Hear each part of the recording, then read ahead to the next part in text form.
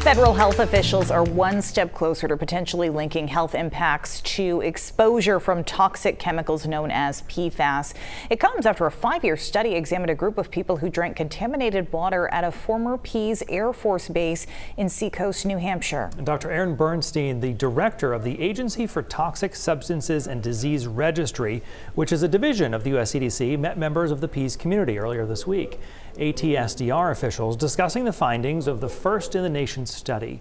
The first report found the nearly 1,000 adults and children had much higher concentrations of the compounds than the general population, but were lower compared to blood tests taken between 2015 and 2017.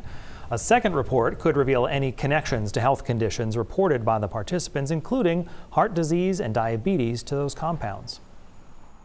But our next step is really to see if you had higher levels of PFAS, were you more likely to have one of these conditions?